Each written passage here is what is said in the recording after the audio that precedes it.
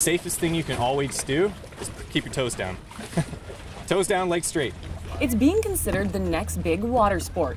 It's popular in resort destinations such as Hawaii and Mexico, so why not here in Kelowna? I saw the video and I couldn't believe my eyes. I didn't even think this could be possible. Local resident Devin Spittle was inspired by a YouTube video. He knew he had to try it and wasted no time figuring out what it took to flyboard. I flew down to Utah, got my training as an instructor, and I bought all the equipment, brought it back to Kelowna. I really felt like Kelowna needed to have this kind of activity. But how exactly does it work?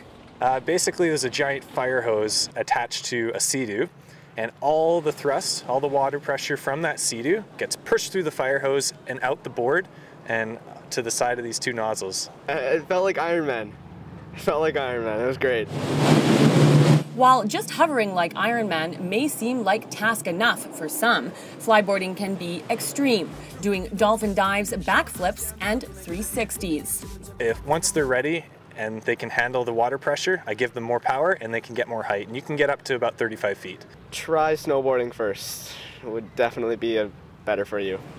Spittle runs Okanagan Flyboard with his sister. They're based out of the El Dorado Boat Launch and Gyro Beach. If you're interested in taking flight, check out okflyboard.com. Jen Zielinski in Kelowna for Castanet News.